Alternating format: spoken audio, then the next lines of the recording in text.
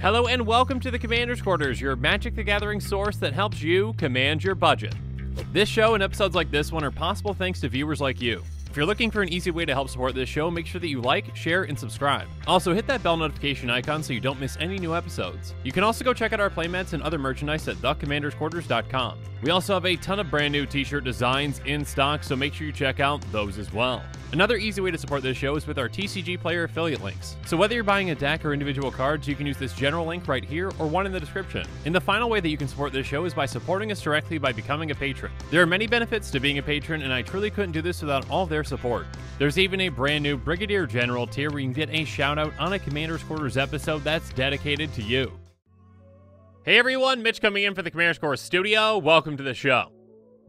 Today's episode comes to you courtesy of Caleb, who's been supporting this channel as a general tier patron. I truly couldn't do this without the support from amazing patrons like Caleb, so again, Caleb, thank you so much. And actually, for today's episode, Caleb's gonna handle the intro for me. Hey Mitch and the rest of the Commander's Quarters gang out there. I hope y'all like this one. I'd like to see you build around Krav the Unredeemable and Regna the Redeemer. I've been toying around with the deck myself, but I'd love to see your take on the sacrifice and life gain power couple. So, as Caleb said, today's deck is going to be a partner deck built around Krav and Regna. Krav the Unredeemed is a 3/3 demon that costs 4 and a black, and it's going to partner with Regna the Redeemer. Obviously. By paying a black, you can sacrifice X creatures and target player draws X cards and gains X life, then you put X+1 counters on Krav the Unredeemed. We'll go more in depth into this ability, but first let's talk about Regna the Redeemer, a 4/4 angel that obviously partners with Krav, and she's got flying and she costs 5 and a white. She has at the beginning of each end step, if your team gain life this turn, create 2 1/1 white warrior creature tokens. So, Krav works on sacrificing creatures to draw you cards and gain you life, and Regna gives you creatures when you gain life. So, yeah, these commanders work very well together as a partner power couple. Krav's sacrifice ability is especially potent because even though it isn't a free sacrifice outlet, it is an outlet that allows you to just sacrifice as many creatures as you want to for just 1 mana each time. So for just 1 mana, you can sacrifice a ton of creatures, gain a lot of life, draw a lot of cards, and then if Regna's in play as well at the beginning of your end step, you're going to get 2 more creatures that you can sacrifice later. So Regna can keep feeding Krav, and yeah, that is an incredibly powerful sacrifice outlet to have. So with this deck, we're going to get a ton of tokens in play, sacrifice a bunch of creatures, gain a bunch of life, draw a ton of cards, and win in some exciting ways. And one more thing before we jump into the cards for this deck, every single card in the deck outside of these commanders is less than $1. And now with all that said, let's jump into it.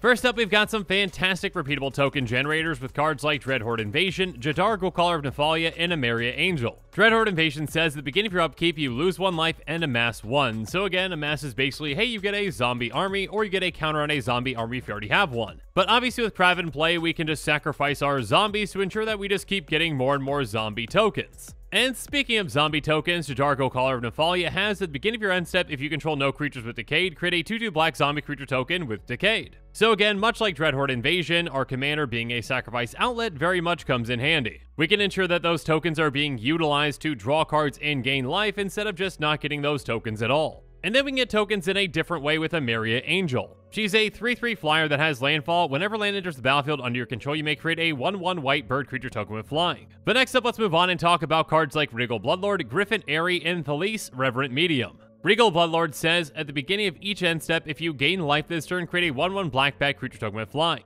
So if we're set up properly, this can actually get us 4 creatures every trip around the table. But we can also get a bigger creature with Griffin Airy. It says at the beginning of your end step, if you gain 3 or more life this turn, create a 2/2 white Griffin creature token with flying. So by utilizing Krav to sacrifice 3 creatures to draw 3 cards and gain 3 life, we get a 2/2 Griffin. But then Thalis, Reverent Medium, can give us a ton of creature tokens. It says at the beginning of each end step, create X1/1 white spirit creature token with flying, where X is the number of tokens you created this turn. So she can essentially double up the amount of tokens that we make in a turn. Moving on though, next up there's Hidden Stockpile, which says at the beginning of your end step, if a permanent you control left the battlefield this turn, create a 1/1 color servo artifact creature token. So again, an additional value for us for actually sacrificing creatures. And speaking of additional value, Ghoulish Procession says, whenever 1 or more non-token creatures die, create a 2/2 black zombie creature token with Decayed. This ability triggers only once each turn. So keep in mind this counts when any non-token creature dies, including our opponent's creatures, though it is limited to just once each turn.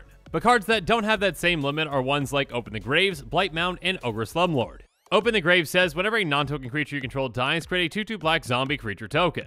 Blightmound is somewhat similar. It says attacking pests you control get +1/+0 and have menace, and whenever a non-token creature you control dies, create a 1/1 black and green pest creature token with, when this creature dies, you gain 1 life. So this is giving us somewhat smaller creatures, though they are going to be 2/1s and have menace while this is in play, and on top of that, when those creatures die, we gain more life. But then there's Ogre Slumlord, which takes things to a whole nother level. It says whenever another non-token creature dies, you may create a 1/1 black rat creature token, and rats you control have Death Touch. So this counts when any non-token creature dies, not just our own, and unlike Ghoulish Procession, there is no one-time-a-turn limit. And again, on top of that, it gives our rats Death Touch, so yeah, Ogre Slumlord does a lot of work. But even though it's a fantastic card in this deck, it's still not quite as good as the Golden Pig of this deck, which is the #1 card out of our 99.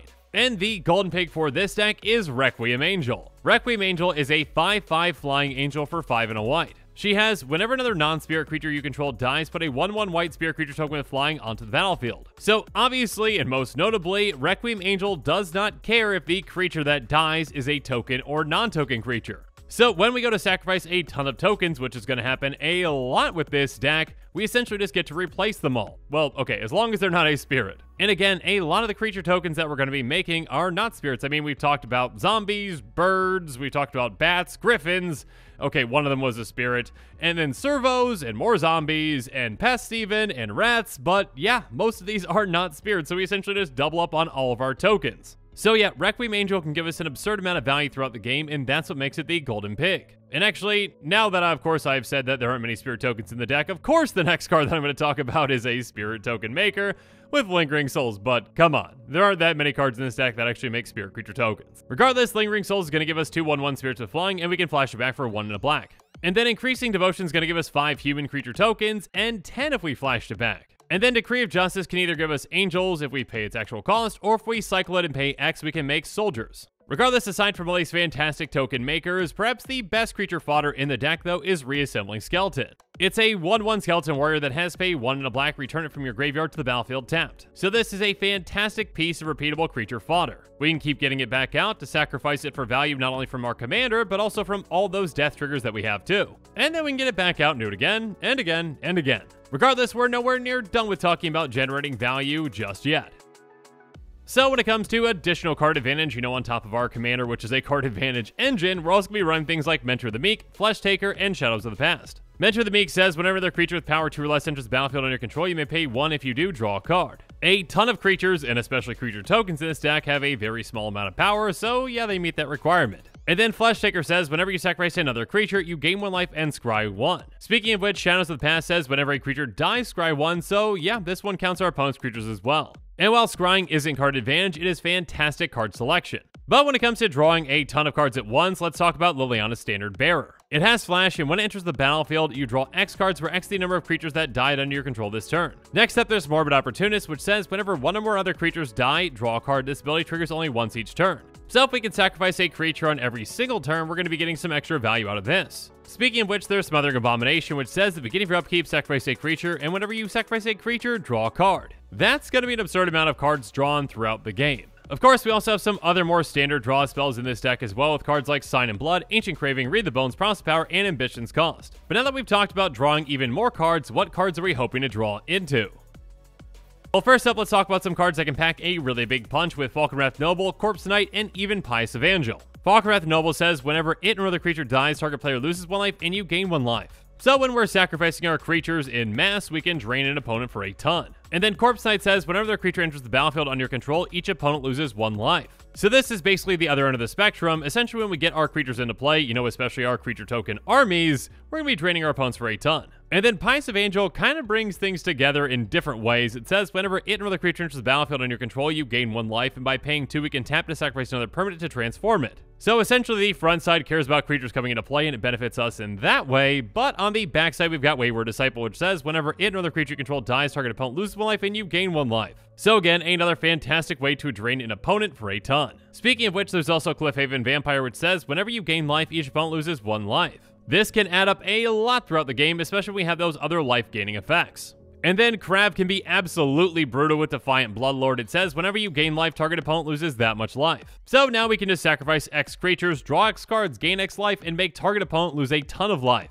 But an even more devastating effect comes with Viscopic Guildmage, which says pay 1 white black. Whenever you gain life this turn, each opponent loses that much life. This can be absolutely devastating and can knock out our opponents incredibly quickly. Speaking of which, we've also got Psychosis Crawler, which has, whenever you draw a card, each opponent loses 1 life. So Psychosis Crawler doesn't care about us gaining life, but it cares about us drawing cards, which again, Krav can do both. And of course, as always, we can just drain our opponents with something like Ray Merchant of Asphodel, which can also gain us a ton of life too.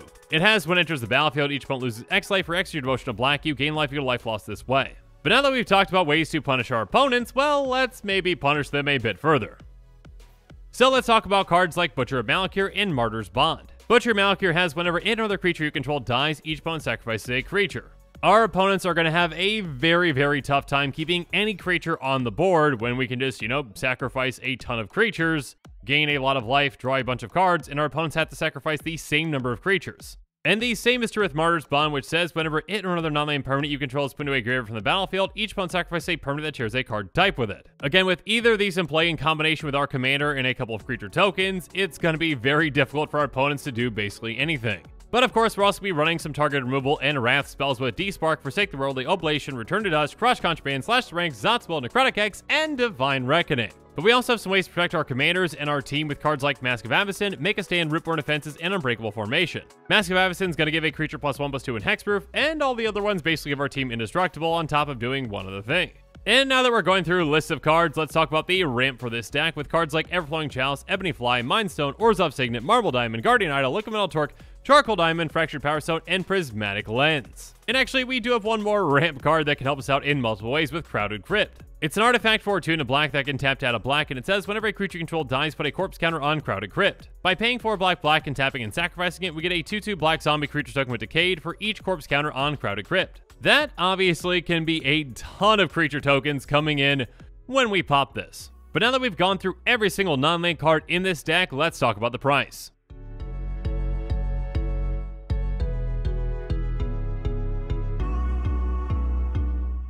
And like I mentioned at the start of this episode, this deck is very budget friendly with every single card in the deck outside of the commanders being less than $1. And keep in mind that that estimated cost of $39.77 even includes the cost of basic lands at 10 cents a piece, so if you already have those cards, well, there's some extra savings there. And speaking of extra savings, you could potentially save even more by buying this deck on TCG Player and by utilizing heavily played and damaged cards because again, those cards always need a home too. Though do keep in mind that this estimated cost does not include the cost of shipping, which might vary depending upon your location. And with that, this show is coming to a close, so it's my turn to hear from you. So in the comments below, let me know what your thoughts on this episode are, and as always, thanks again and have a good one.